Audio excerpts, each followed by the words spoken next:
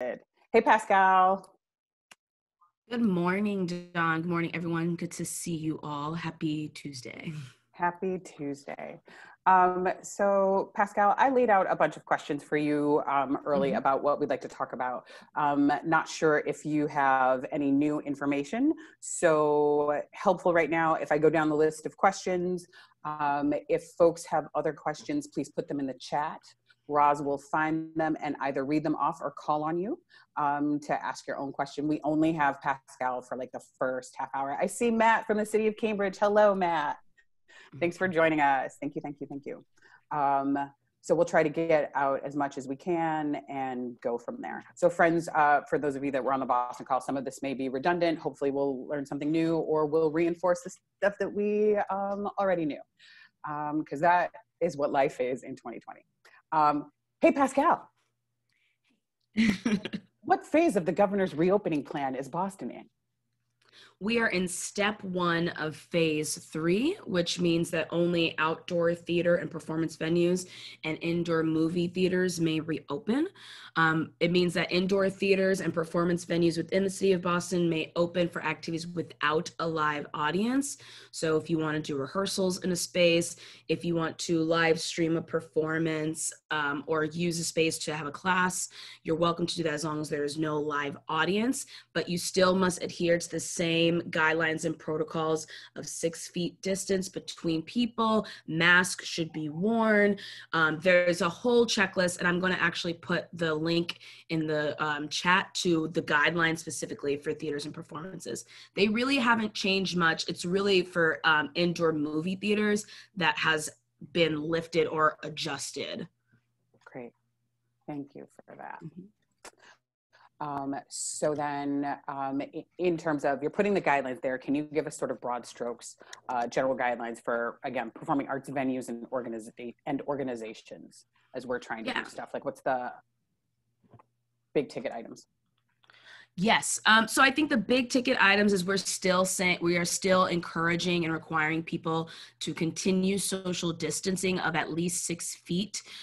If there is singing or any music involved, that can only happen outdoors and with at least 10 feet in between the instrument or the person involved. There is no singing happening indoors whatsoever. We are not encouraging that at all. I know there has been some conversations of some institutions that may be doing that. We are not encouraging that, and there is no guidance for those for those institutions, I will say.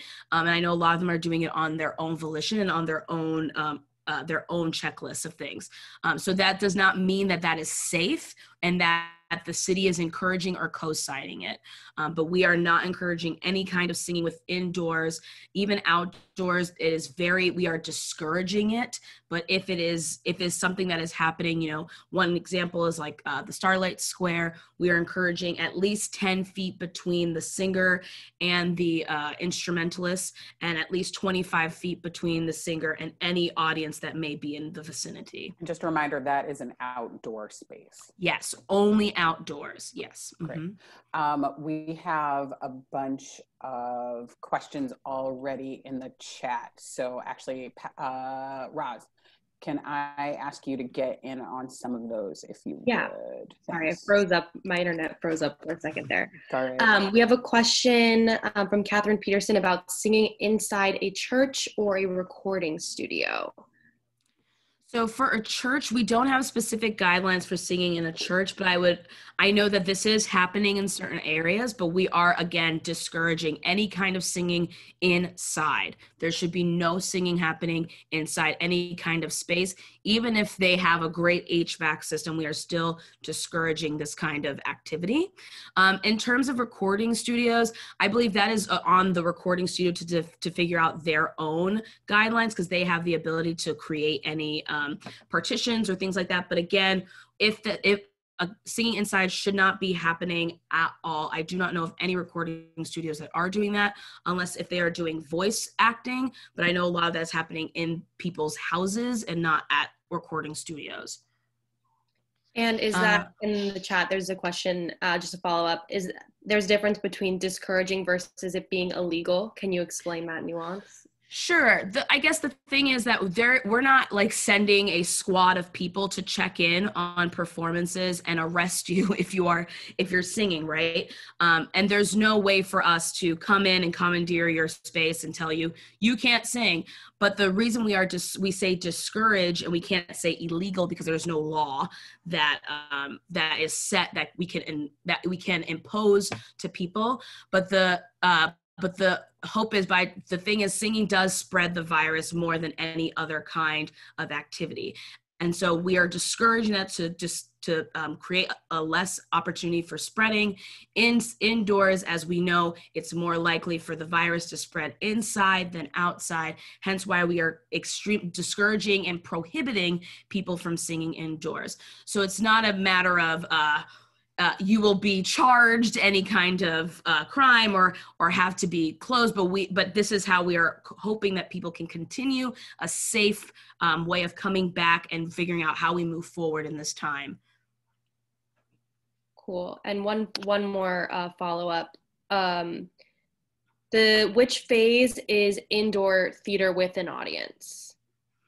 I believe the hope is that it will be in the next step, but that can change. I think what I think is encouraging for everyone to know is as we move through the virus, the steps and phases will change. That's why now, even though the state has moved into a different phase, we are still in step 1, phase 3, because of the amount of uptick of virus confirmation that we're receiving in the state, and we are still in a red zone. So that also informs it. But I think the other thing that's important to know about any kind of indoor thing that may happen is we're hopeful that as we continue to discourage people from doing these things, we can come back a little bit sooner, or at least have more of an opportunity to come back maybe in a smaller scale. But we do not have a clear indication as to when that will happen. But I think the opportunity to bring people inside, live stream, is a step we're hopeful that can continue. But again, we all have to be very mindful of how the social distancing is going on so that we can keep moving in the steps. Great. Thank you, Pascale. So I think you've been talking a lot about this, but just for me, peace of mind, the types of events that are permitted indoors versus the types of events that are permitted outdoors. Can you just real quick one more time? Sure. Indoors, no live audience. That's the biggest thing. There should be no live audience, no one entering the building that isn't either the performer or someone who is facilitating whatever the event or thing that you are live streaming or rehearsing in. And it's still, the gathering number is still, I believe it's 10. Let me just look it up. I put it in the chat, but the group sizes are no more than 10 people, and it's 25 people per 1,000 square feet.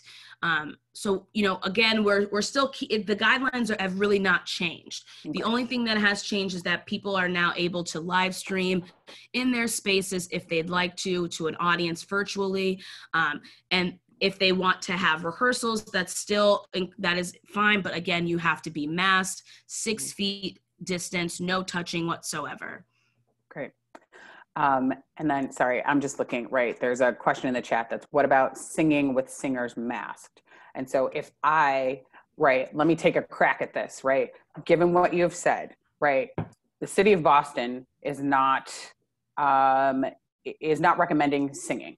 That said, you're not going into any place cracking down on it. So, right, you shouldn't. You shouldn't. Basically, yes. You should. You just shouldn't. And I know that's a hard thing to reconcile with in this time. But again, singing it's a super spreading activity, and there is no real way, especially indoors, to limit the spread. Even if you have an amazing HVAC system that's able to move the air as much as possible, there's still an opportunity for a possible instance of spreading the virus. So that's just something we're going to keep having until until we are moving away from this moment, which I hope can be in the future.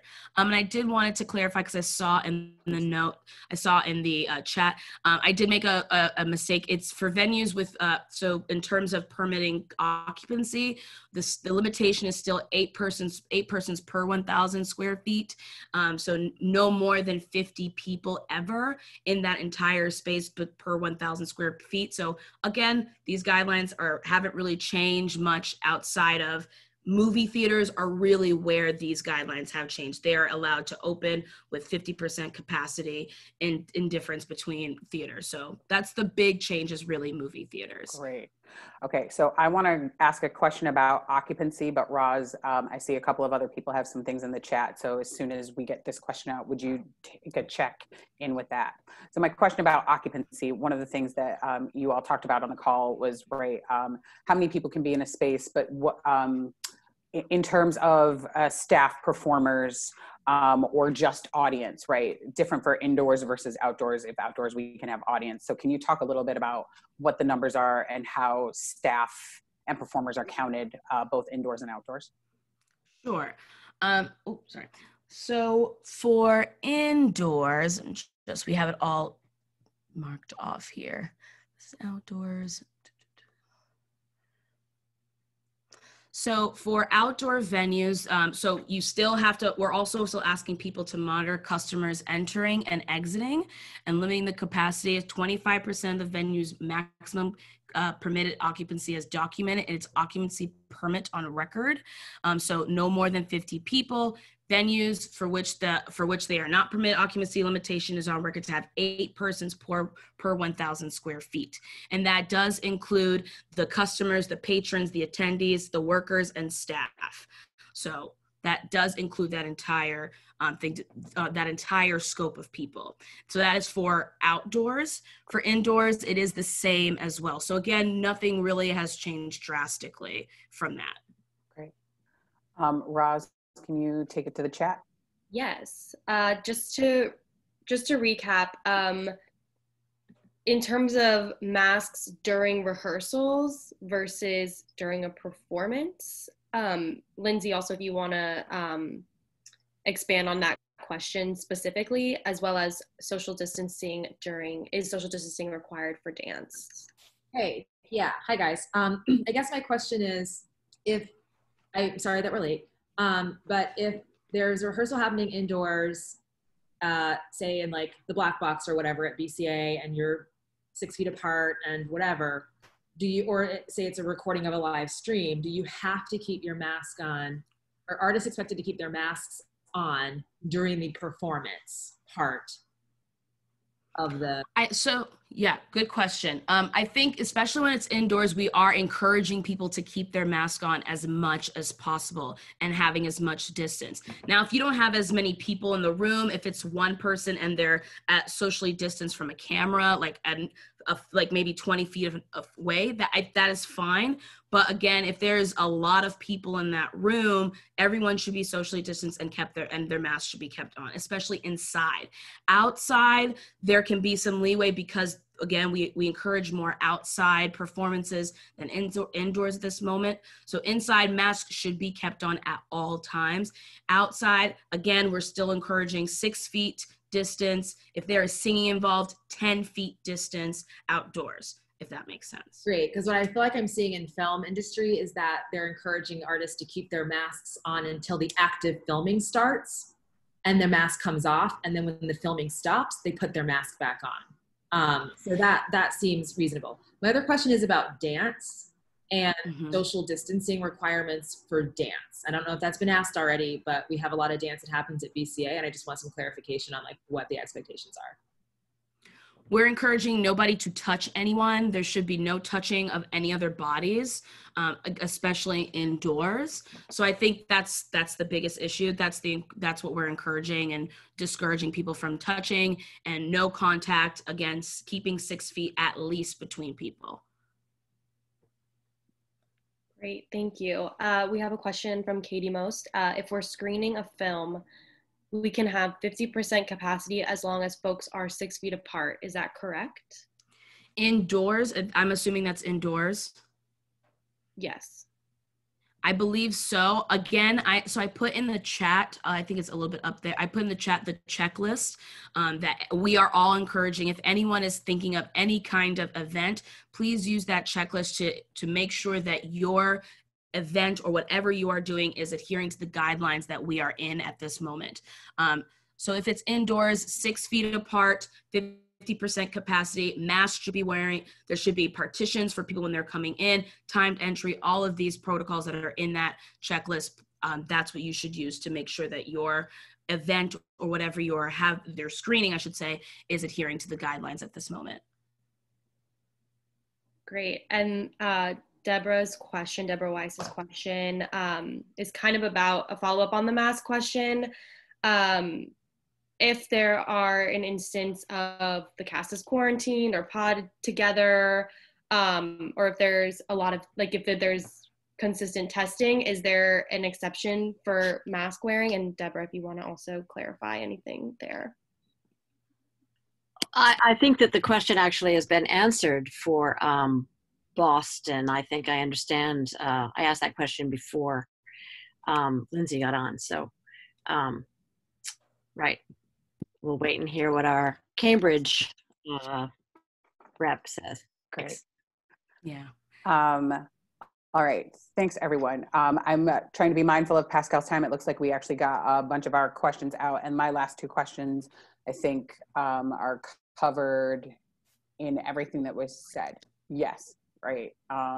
So Pascale, I want to thank you so much for joining us. Thanks for dropping that link again, Yes. And for all of this information.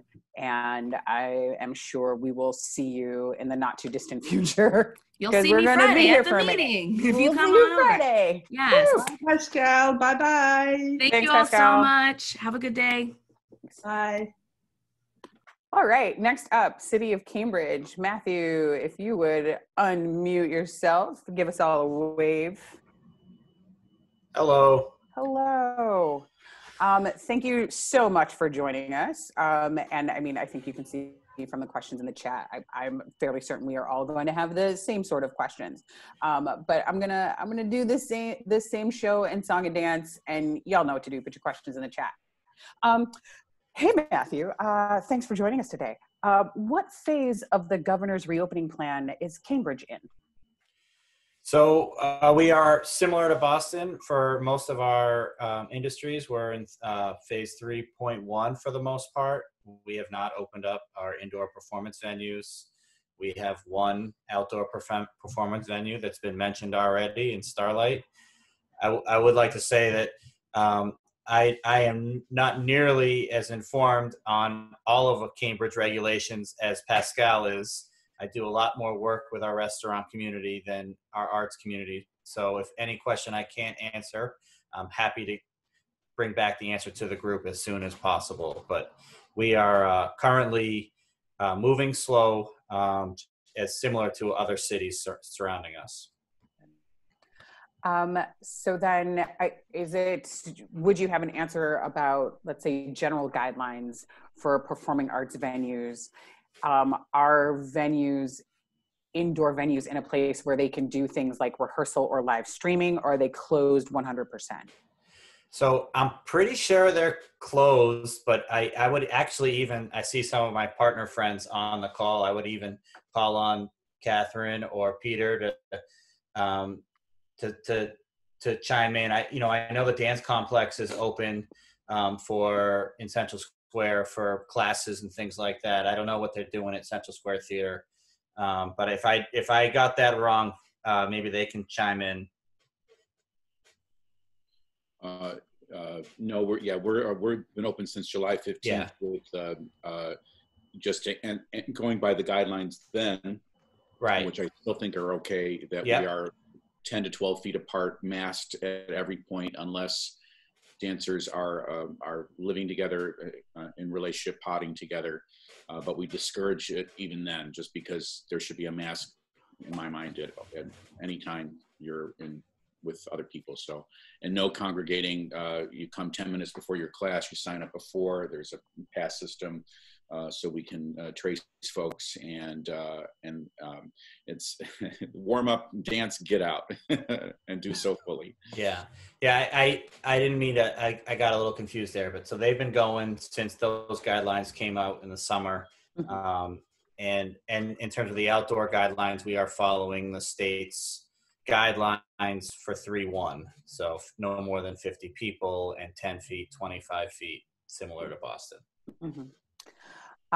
For outdoors, do you think that will change at all? Will the So I don't know, for folks who are who've seen what we've put out recently, we've been moving really cautious on a lot of these orders that have come from the state. Our schools aren't in person yet, and they're scheduled to be coming back next week in a rolling basis. And so that's our priority right now, is to see what happens when the schools do go back in person, as we start to think about moving into forward phases in other industries. So, when we put out our release about not moving into 3-2 and our strengthening our mask order, we did mention that this is all in line with trying to see how things roll out with our in-person school when that does happen. So can you? So to be a little more specific, to answer the question, we don't really know. We're evaluating as we go. Okay. In terms of strengthening your mask order, what does that mean for folks, for performers or people in the city of Cambridge? Yeah. There really isn't any time when you should have your mask off in Cambridge. We outside or inside. So during the summer months, we aligned with the state where you could take your mask off outside if you could physically distance. So that is no longer part of our order. You have to have it on at all times unless medically not possible. And inside as well, if you're in a residential building with 2 or more units in any common area, as well as any business or office, unless you can be by yourself in a closed office, you have to have a mask on. Great. Kathy, I see you went off, you opened up your mic. What? Sure. I was just going to say that we have a pretty rigorous, for theater, we're not open in our indoor space, mainly because of the distancing rules and the union. They just make it not possible now. And some of the things that we need to do, capital changes we need to make. In terms of Starlight, they're pretty rigorous. We follow pretty rigorous compliance rules. So all of our performers are tested in advance. Masks are worn, temperatures are taken. Masks only come off to perform once you are distanced. 6, 10, and 25 feet. So and still only 50 people. Matt, you could put in a good word. I mean, knock on wood. We've been very successful with rigorous protocols. So Matt, can you talk a little bit? I have 2 questions, right? We all know about Starlight, but do we know of any other outdoor spaces that may become available in Cambridge? And then what types of events are permitted outdoors, since indoors is sort of mostly closed, with the exception of like some of the stuff that like Peter's doing at the dance complex? Yeah, so I'm actually just gonna drop a link in the chat for our latest update on. We love a link. On our events. We've been updating this almost monthly, but we are not at this time permitting any public or private events. Starlight is a specific example. They have a license agreement with the city. Anything else basically that needs a street closure or an event permit or a license has been. We just announced that we're not accepting events through the middle of October. We picked that date because we're still also evaluating Halloween. So we would have normally gone through the end of the month but we're trying to figure out if there's anything we can do with Halloween. I don't think there's much, but we didn't want to upset everyone just yet on the Halloween. There was one other sort of special project that happened for 3 Thursdays in Inman Square in Cambridge.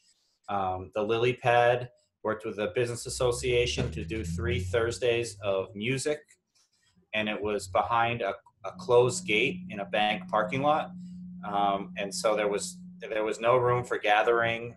It was more just live music that was background music while people ate outside and at the outdoor dining in the square. So potentially there's opportunities for one-offs like that. It was a really special situation because the gate locked. The musicians were able to distance in the parking lot and not have anyone near them, and there wasn't any space for gathering or attendees to kind of linger around. But other than that, it's basically just been Starlight and some random pop-ups in the squares that aren't permitted. Which I'm not going to lie, they sound good.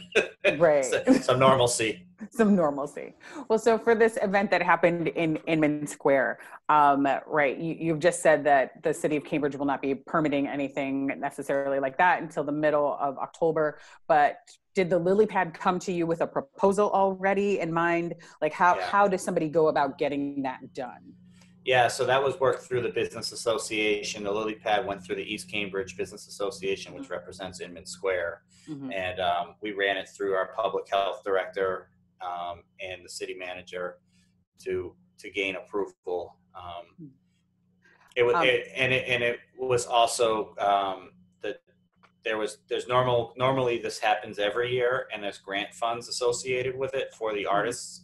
And the grants needed approval from our finance director, which also sort of triggered an approval process.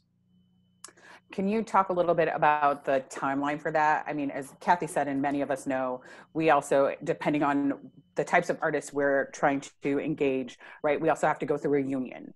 And like the time frame for that is anywhere from, well, it takes forever. So how long does this process take? I think it might have a little bit of a different speed, partly because of the size of government here in Cambridge. Mm-hmm. People call me. I'm directly connected to the city manager, and these one-offs can be done in a little bit of a quicker timeline. Mm-hmm. I would say that for the most part, our answer has been consistently no. This was a unique opportunity to engage a business district, some musicians, a nonprofit, all in one. But for the most part, we've been really, really cautious in just about every step we've taken. Mm-hmm. So this seemed to kind of hit a thread that we hadn't gotten yet, and maybe there's more like that. Mm-hmm. I'm always happy to take it to my superiors and get shot down if need be. Mm-hmm. And for their proposal, did they talk about things like safety, social distancing, contract tracing? Like, had they laid everything out and really just had to sort of? Yeah, I mean, it was a little bit of an organic situation that they had a plan for how to keep people from gathering. The musicians were connected with the Lily Pad, where it was only 3 or 4 people each night, so it was a small amount, and they were all distant. Great. And then in terms of the performers, and Kathy and Peter, I ask if you have any information on this, jump in, please. But in regards to social distancing with performers in these spaces, what are the numbers that we're looking at? Is it still, right, like 6 feet apart, 10 feet apart? What should we be thinking? It still is all those things, and plus Josh is on the line too with Improv Boston, hey Josh. And they've been performing. Yeah, they're a partner too. I guess I wanted to ask a question, and Matt, I don't know if you know the answer or not, but what are the gaps? So at what has to be met before? Because Cambridge is, unlike Boston, Cambridge's numbers are pretty good in terms of stopping the spread of the virus. So whereas Boston's a little bit worse. What are the, like, where do we need to be as a city before we feel like we can jump on and get more capacity for Starlight, open up, to be able to do more things, more permanent things?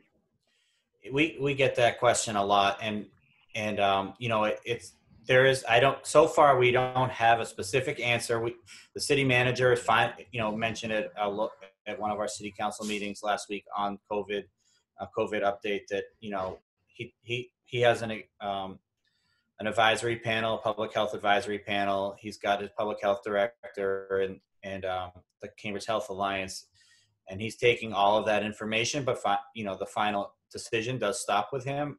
One of the issues we have, our rate is one of the best rates of infection in the country. But you know, if we were to open up, our borders don't close. So if we were to open up things, one of our concerns is a lot more people from other cities and towns would come to Cambridge, not necessarily from an infection rate as good as ours. So it's a balancing act in terms of, you know, causing larger gatherings of people mixing up from other cities and towns. So it's not just about where Cambridge's rate is; it's also our surrounding communities. And then it's finally, as I mentioned, it's a decision the city manager makes.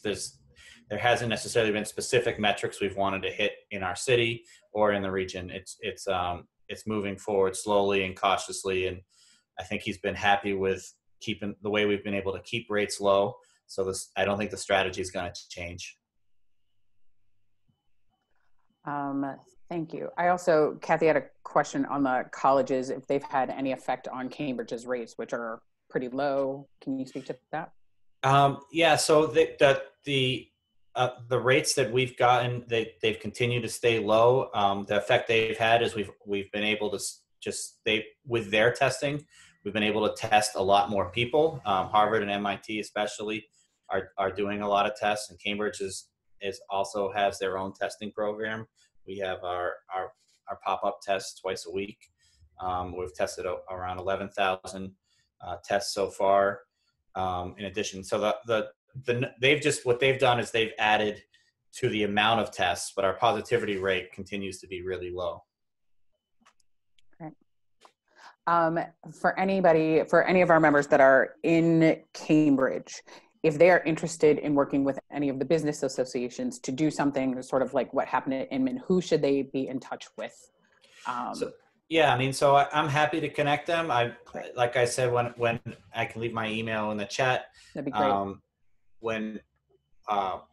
Most of my work is around small businesses and retail and restaurants with the city manager, but I also sit on our arts reopening advisory committee with Jason Weeks.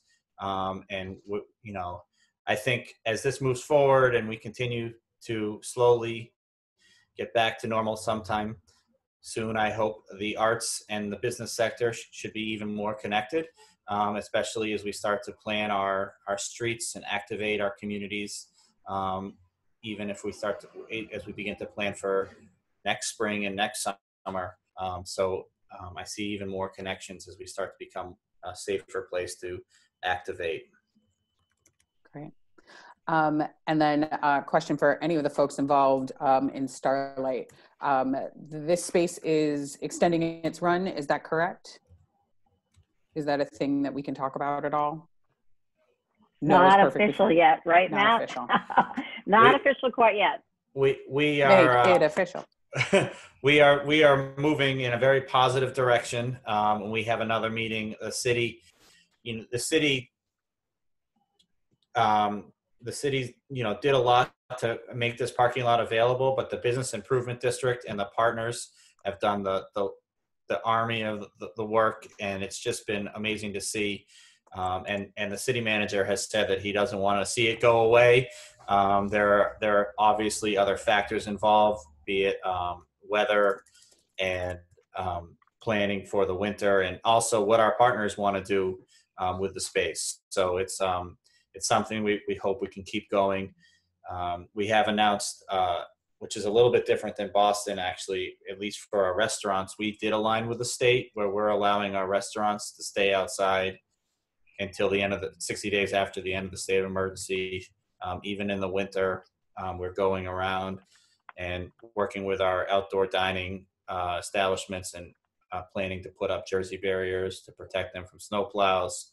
So we're really trying to work with our businesses and our nonprofits who want to be outside in the cold. So hopefully that can still happen in Starlight. Great.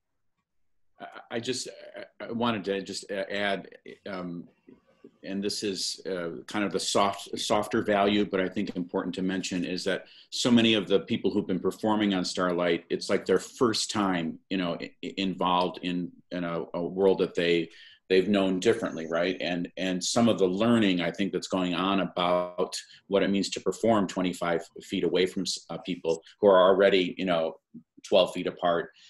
Where the feedback we're getting is this is, I remember back to the beginning of the end of March and so people saying it's never going to be the same and it's going to destroy theater, it's going to destroy dance. And I just think it's the opposite. It's just finding out difference in how to be with each other, how an audience and performers connect, how performers for the dance world to become more dimensional in what they're producing, how they're performing, how they talk to each other. So it's been really inspirational to see that. And I noticed that with Improv Boston and Central Square Theater's productions as well. So if there's, and it's making me think that I want to go out and actually ask all the choreographers and dancers to write a little something, because if that information is helpful as the rest of the world starts to open up, maybe we can make a case to the well-being of audiences and the well-being of performers that is also about health, right? It's not just about staying 12 feet away and not communicating. It's about the balance of mind-body connection, even if it's spatially distanced. So I just wanted to mention that. I'm going to jump in and just add something very briefly to Peter's thing. And Peter, that's all exactly true. I think the more constraints you have on something like that, it gives you a structure that you can build off of. A constraint isn't necessarily a problem. It's just a thing you have to work around. And I know for my performers, they have gotten so much out of it.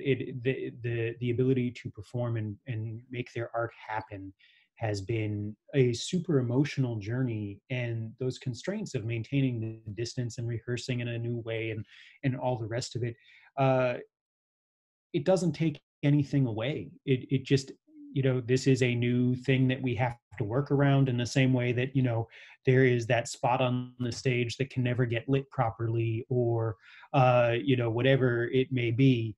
The benefits far outweigh the demerits of the constraint. So Excellent. Thanks, friends. All right, I'm not seeing any other questions in the chat, and I think I have asked all the questions, Matt, that I had of you. So friends, if that's it, let's call it. And we've got like 16, 17 minutes of found time. Woohoo for found time, right? Thank you all for joining us. We will have our next meeting on the 20th. Hang on, let me just look at my calendar real quick, or can I? On the 20th. So we will talk to you all then. Thanks so much for joining us. Thank you, Matt, for your time. We really appreciate it. Thanks, Starlight crew, Kathy, Peter, Josh, for your extra insights. We really appreciate you. Bye, everyone.